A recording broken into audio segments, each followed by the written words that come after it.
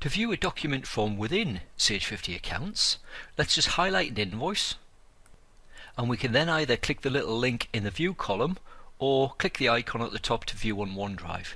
Now this will only be available if you've output your document and saved it as a PDF to OneDrive, and also that your data has subsequently synced.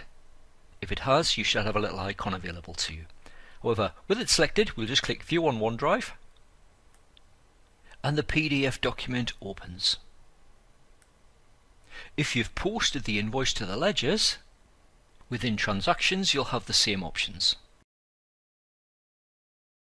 With the transaction selected, we can then just click View on OneDrive.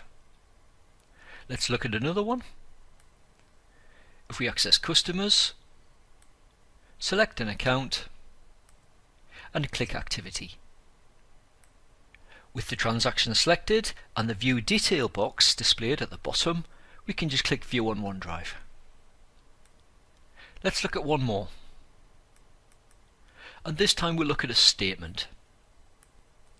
If we open the customer record, click Communications, and we'll select the statement that we sent on the 4th of May. View on OneDrive becomes active, and we can just click it to view the PDF copy of the statement. As you can see, it's really easy to view your PDF documents.